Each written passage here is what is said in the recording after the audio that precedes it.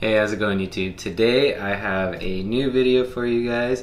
It is about one of my other crazy little hobbies slash passions, which is coffee. So today I will be showing you my Baratza 270, how to take it apart, do some preventative maintenance on it, clean the burrs to make sure not only that you're getting the best quality grind from the coffee that you put in here, but that you are treating this machine how it should so it could last as long as possible. Let's get right into it. So the main things that you're going to need are the little Allen key here and this little cleaning brush. These actually come inside your 270 bucks, so unless you get them secondhand or on OfferUp or Facebook Marketplace, you should have these and it should be good to go. First thing that you're going to want to do is take off the hopper, and that's as easy as just spinning it and pulling up. Now this can look all kinds of different ways. I wouldn't put this in like the dishwasher or anything crazy like that, but I would take the time to clean this out. I personally do not fill the beans with this because when you grind with the beans, not with like a water droplet or something in it, the static electricity causes the fine grind to like get all over the place. So I have resorted to weighing every dose out and ensuring that I spritz a little water every single time that I grind. That also causes the oils of the coffee to get stuck up in here a little bit more often. So making sure that you take care of this is very important. I'll set that off to the side for now. Next, you have your little portafilter arm right here. I'm gonna swing that to the side. I'm gonna open up the portafilter arms and got a nice little dusty coffee thing here, but this is gonna look really spick and span and brand new once we're done. If you look here on the side, I'm actually going to take the power cable off now just so everything's all neat and tidy. So if you look right here, there's going to be a blue arrow, and where you go to actually dial in where you'd like your grind to be, if you rotate it all the way around counterclockwise, you will see that there will be a blue and a blue that match up right there. So what you're going to do is line that up and then just slightly let it fall. Now, as you can see, not only are there like huge little coffee chunks, but there is just coffee all over the place in there. So if you're getting like new beans or something like that, and they taste like a little off or have remnants of other coffee, and you do not clean your grinder, this could be one of the huge reasons why. It's also important to get your little brush once we're cleaning to clean up in here and make sure everything is good to go. The Baratza 270, it's pretty easy to clean. Everything just comes straight through. So you have the burrs and then you have the what the burrs grind up against in there. So everything is pretty simple, and I'll show you that right now. So now we get to the point where we need the Allen key.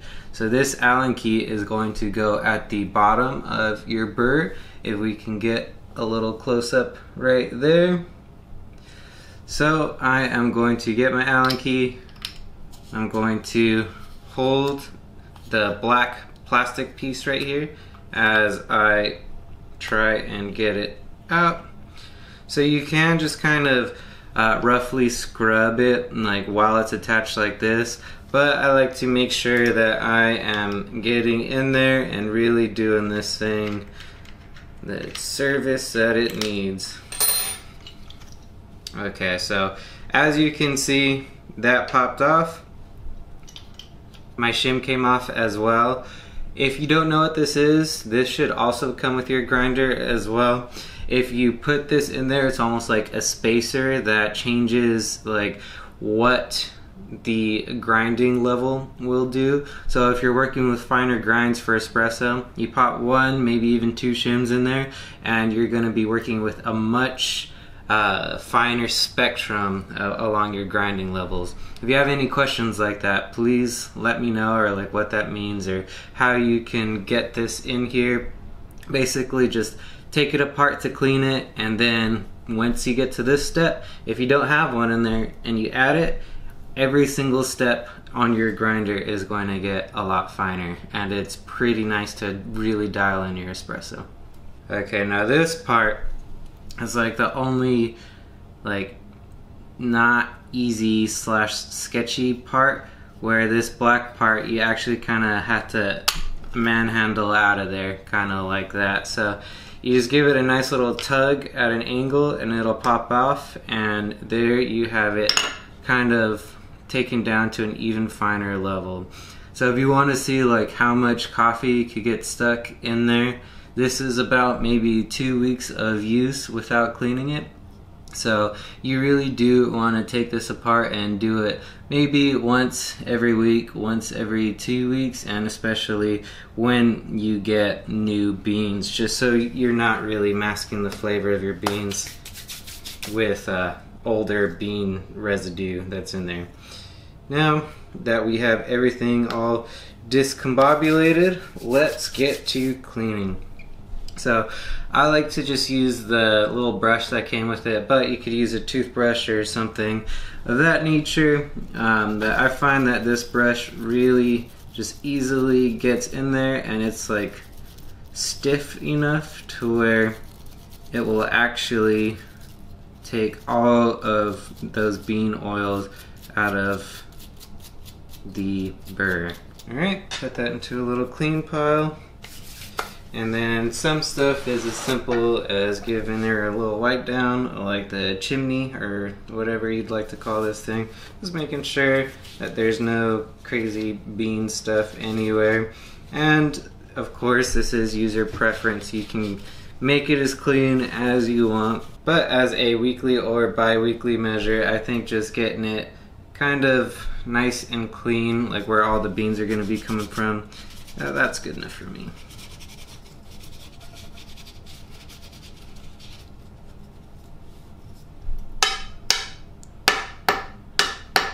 And give it a little taparoo there.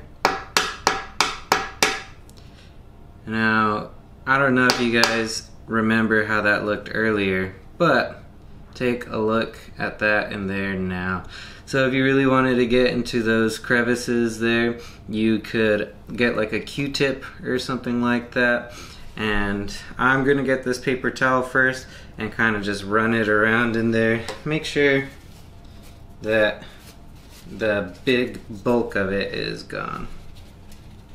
Alright, so now I have a Q-tip and I'm just going to run it through this little chimney slash black piece or whatever it's called, just to really make sure that there's no coffee bean oil stuck in there, because even if you have all of the really fine grinds out of there, that coffee residue or oil can be one of the factors that, you know, coffee grinds will cling on to and get stuck to, and you just really want to make sure you get that out of there. Not really too sure how that before and after shot is going to look, but that is looking really nice to me, and compared to how it was before, it's almost like a night and day difference.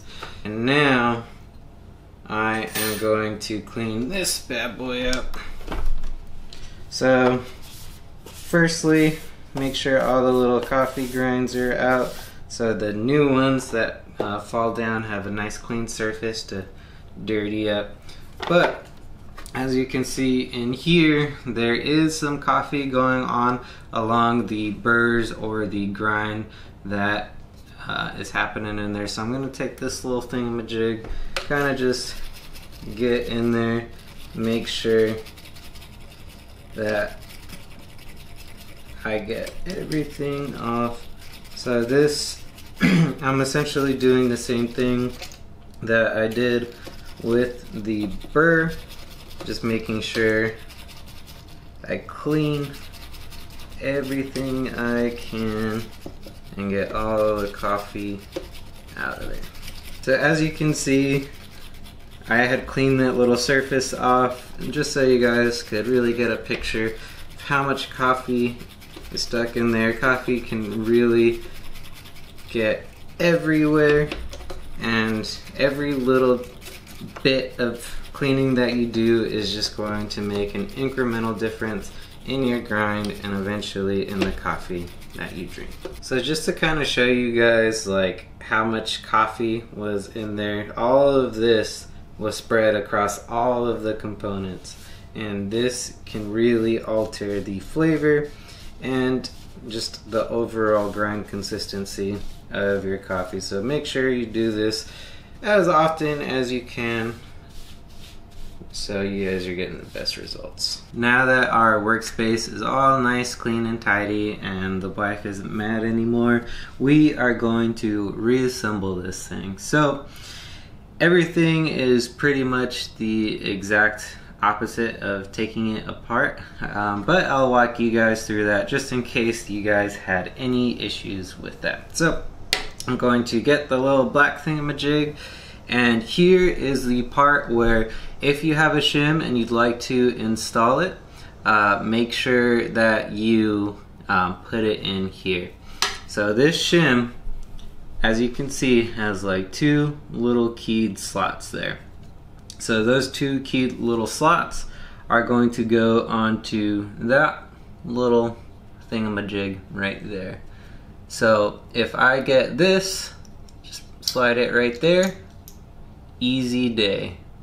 Now you will put it back together just as you took it apart. So if you did not have a shim there, now is the time to emplace it, and it will make every single grinding step that you do a little bit more finer and will ultimately help you dial in your grind. Now we are going to get the burr, and this is pretty simple.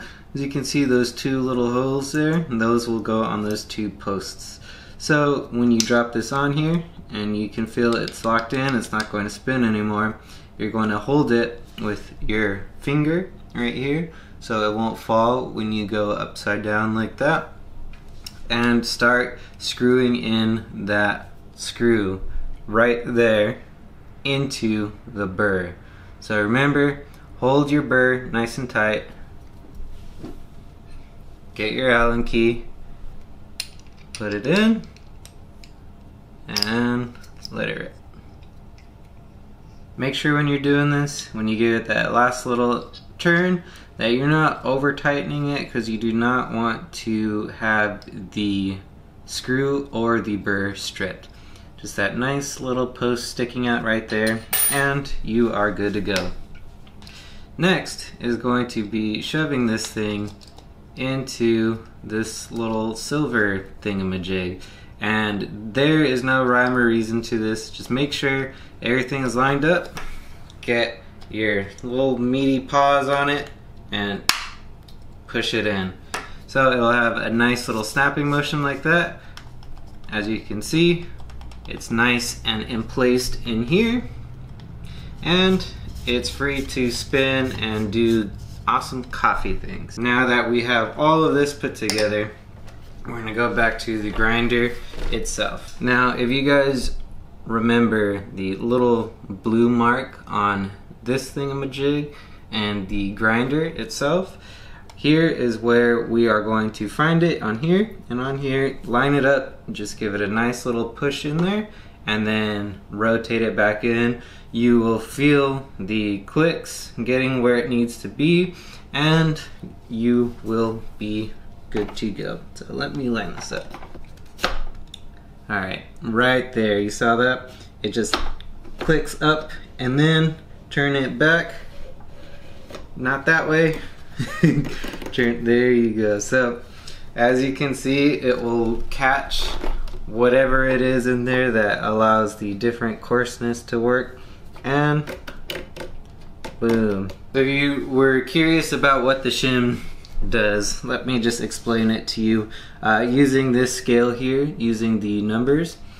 If you use this machine without the shim, let's say a 10.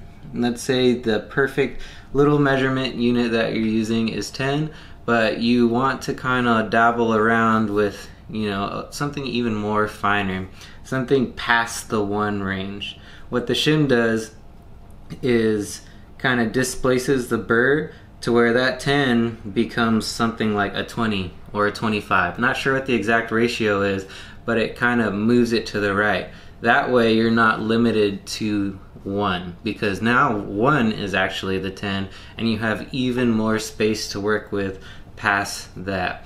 So if you are really into espresso, really into finding that fine-tuned little ratio for whatever grinder it is that you have, that is an awesome tool to use to really make this machine, make it sing. And I personally can still do pour overs with the like 27 range with the shim still in it, and I am pretty happy with the coffee I get. Last but not least, you are going to get your hopper. Mine is still drying out just a smidge, but just, you know, to end the video off right. And honestly, this is a pretty important step, because if you do not seat this properly and get it to